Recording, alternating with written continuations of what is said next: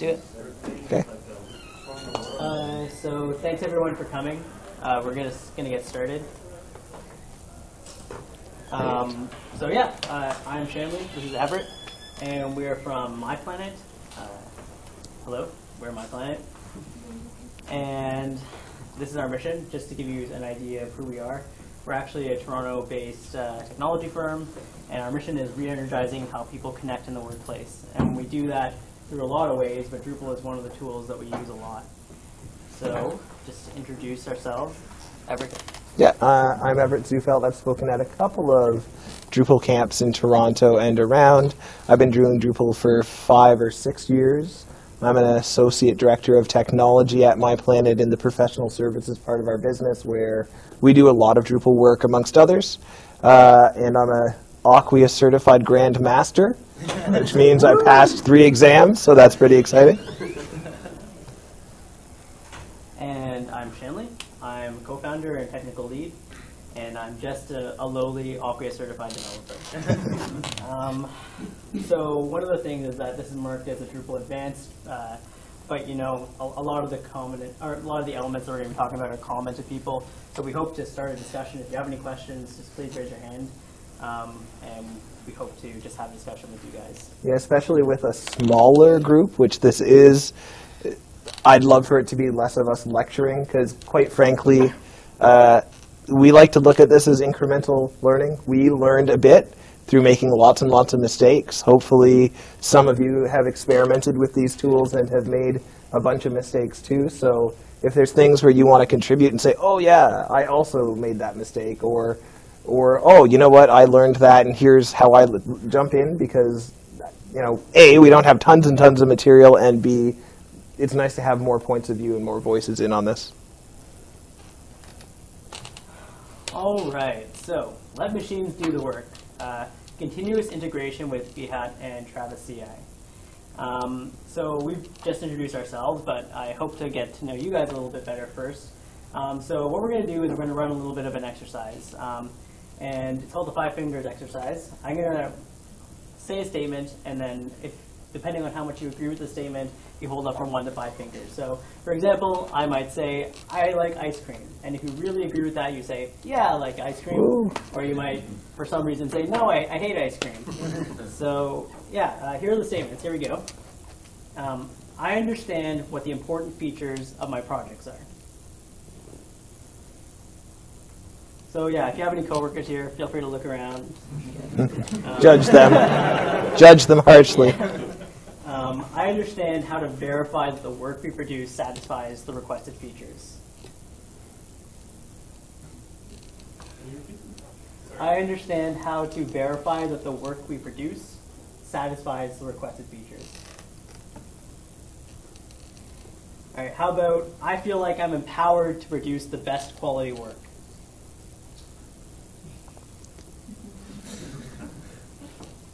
And I understand how much effort is required for testing and who's going to produce that effort. Understand it. So, the project manager.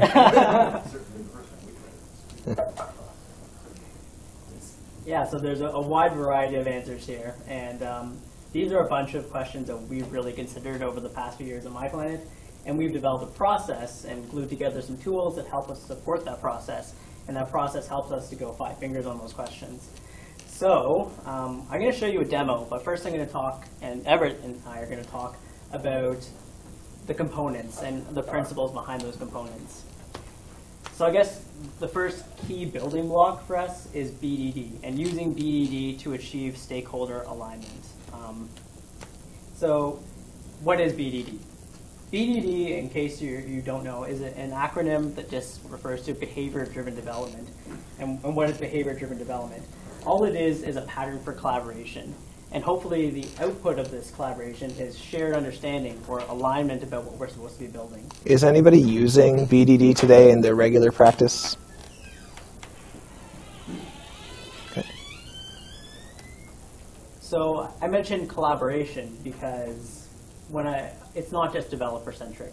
there's developers, designers, product owners, business people, testers, anyone who might have insight into why we should build what we should build should contribute to this process. So this typically occurs during planning, on the story level, and the output of this collaboration is what we like to call Gherkin. Gherkin is just a formalized description of our alignment, and it's a subset of natural language. Here's the example of a Gherkin test, and it reads a lot like a story. Given I am logged in as an admin, when I delete a user, then that user should receive an email alert, and that user's content should be assigned to me.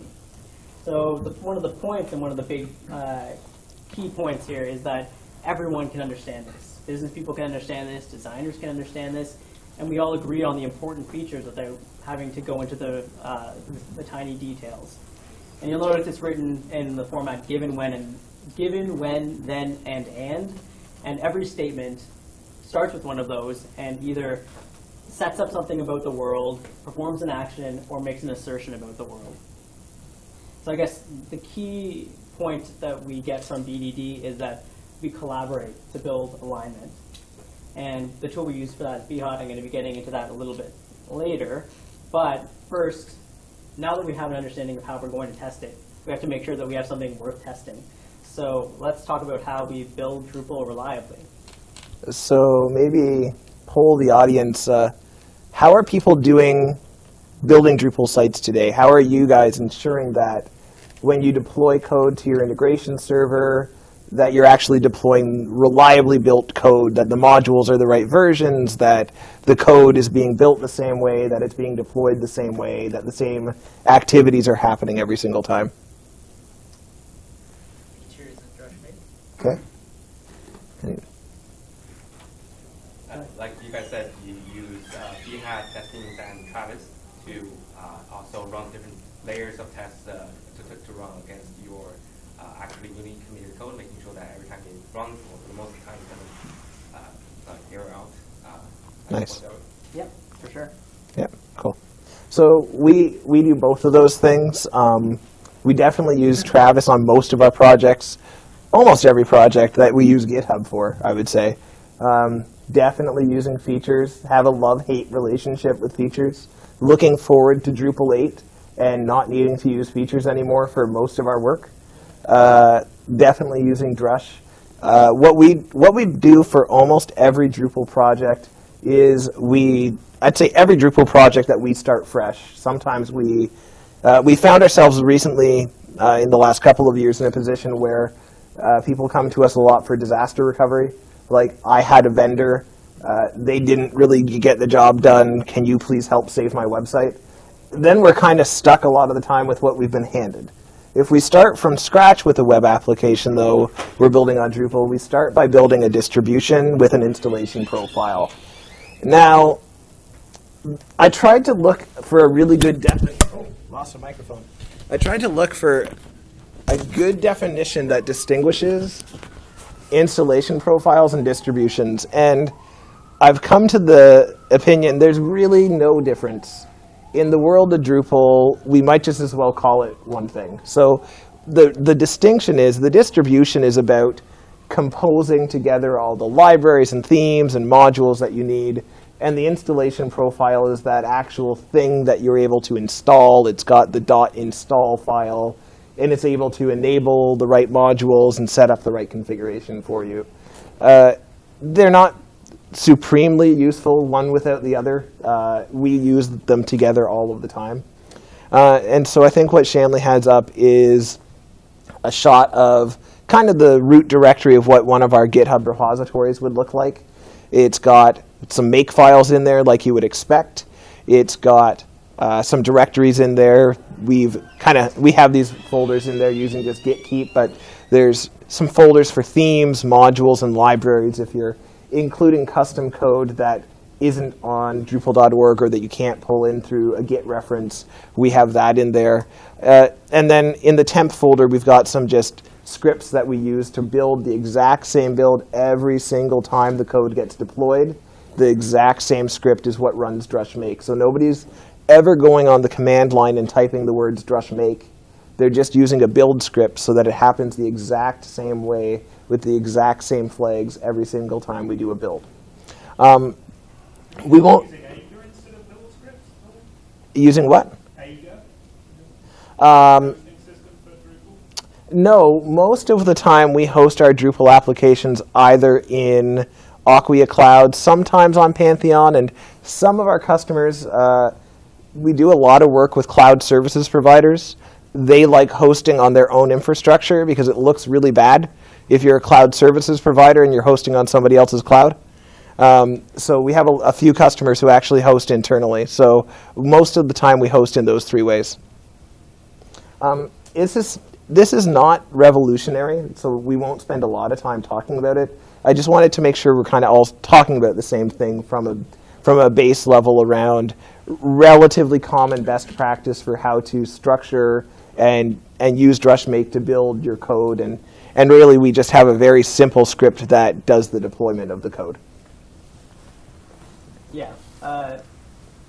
The key point here for us is that humans make mistakes and humans get lazy, and machines taking over for you to do the automated thing, the automated stuff or the repeatable aspects is not actually a bad thing.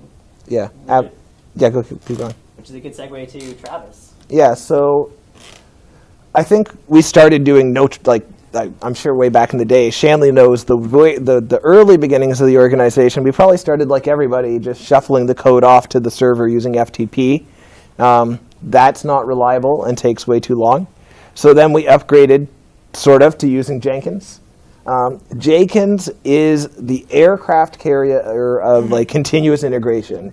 It can do everything. It's huge, it's complex, it's got a knob and a switch that you can flip for every single thing you could ever possibly want it to do.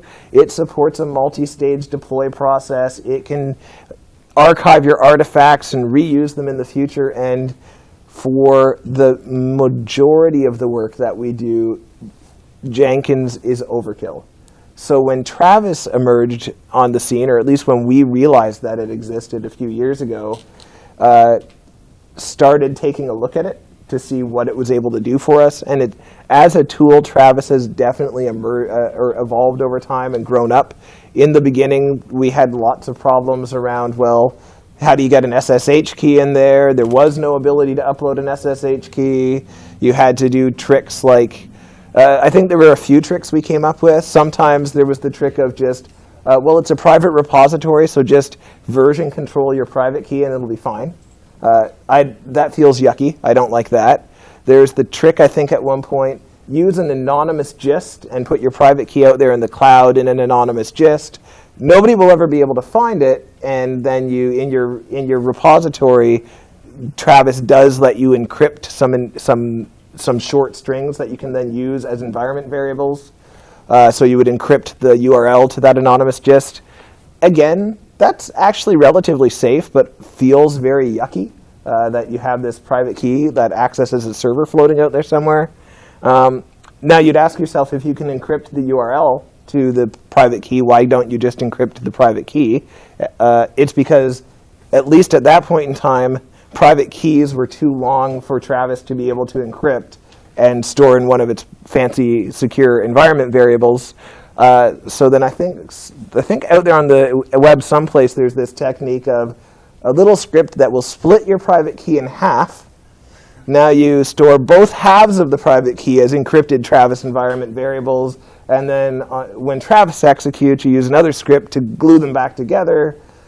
Travis has grown up a little bit recently, so actually just lets you click a button in the user interface that says add private key. And that's a whole lot more convenient. You upload a private key to Travis, you put your public key wherever you need the code to deploy to, and it's just that simple. But back when we first started working with it, it was a little bit immature. And some of the places where we kept using Jenkins were places where Travis just didn't quite have the feature set yet. But we use Travis. Travis is simple. It is tightly coupled with GitHub. You log into Travis using your GitHub OAuth username and password. It can see all of the repositories that you can see, and you can just toggle on and off whether or not Travis actually does anything at all with your repository. If you toggle on a repository, Travis will automatically put a deploy key into that GitHub repository so that it can pull the code, and it will set up a hook so that every time you push code or do a pull request to the repository, Travis will get a signal and start to kick off a build process. And that build process is configured through a YAML file. I'm not sure, YAML is something that Drupal was a little less familiar in the Drupal world until Drupal 8. And now everything's YAML everywhere. So Travis's YAML file is pretty straightforward. There's really 3 chunks of a YAML file. There's, first of all, configuring the environment. So you can tell Travis what types of tools you need installed on the system. Do you need PHP? Do you need Node? What version, 5.5, 5.6 do you need? Do I need a MySQL server? Do I need a Memcache server running? So you can configure the environment through the YAML file very, very declaratively.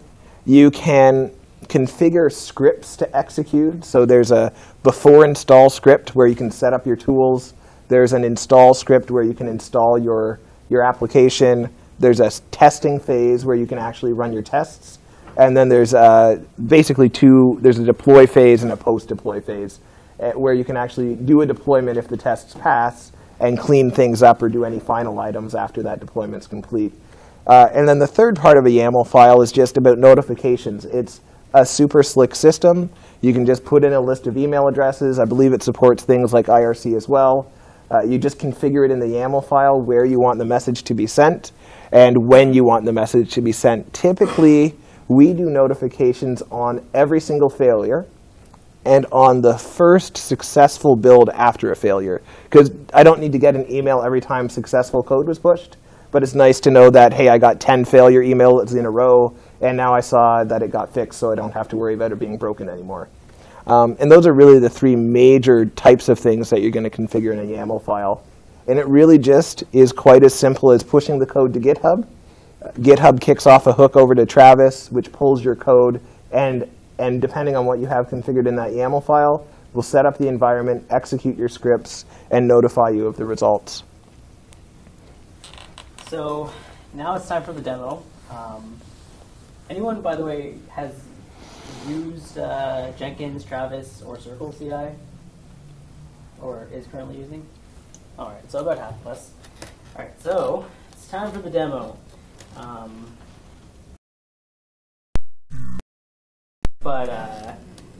Essentially, Everett and I have done something like this maybe 4 times at Drupal camps, DrupalCon, what have you, around. And not once has it ever gone right when we try to do a live demo.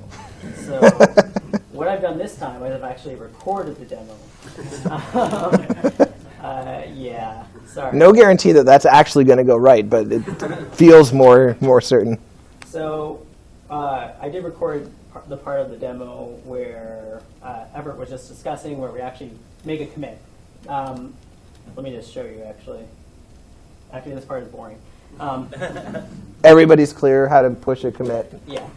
Okay. So once you push a commit, Travis is going to pick it up through like a deploy hook, and then it's going to kick off the build.